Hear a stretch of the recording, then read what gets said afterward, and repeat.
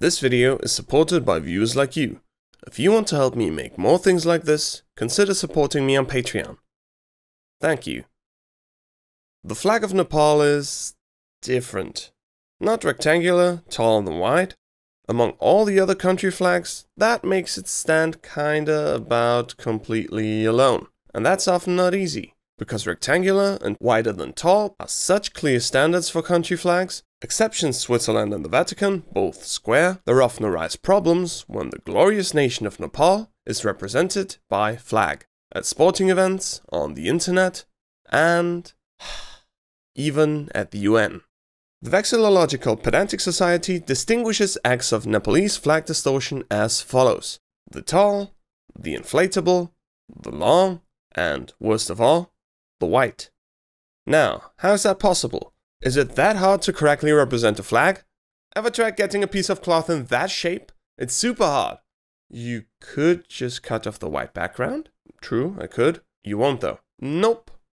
The truth is, flags are distorted all the time. For example, to deal with different aspect ratios. But with the Nepalese flag, thanks to its dramatic standard deviation, it just really sticks out. If the French flag appeared a bit wider than it should, exactly no one would even bat an eye. But if a flag mysteriously changes its shape from 5 to 4 corners, that's a bit much. Actually, non-rectangular flags shouldn't be too much of a shock. Flags have always come in all kinds of shapes. A swallowtail, triangle, double triangle, and about everything else you can imagine. Not country flags though. Searching for the why, I've interviewed a flag designer from back in the day. Why the rectangle? Because it's easiest to manufacture? Or because its maximization of surface area to height makes it easiest to catch the wind? Not much of a talker, are you? Okay. Still don't know the exact reasoning behind it, but the basic theory of how we got the rectangle country flag goes something like this. During colonialism, European ships incidentally used rectangular flags signaling their country of origin to avoid mix-ups. Through constant use, these also became nation-state symbols on land, solidifying the concept of country flags as rectangular, wider than tall pieces of cloth.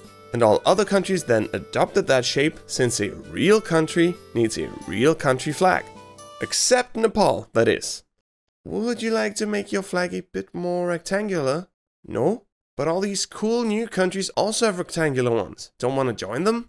No, Nepal not. Listen here, think about it. We're having an international Nepal not, no, Nepal no, never na, no hot.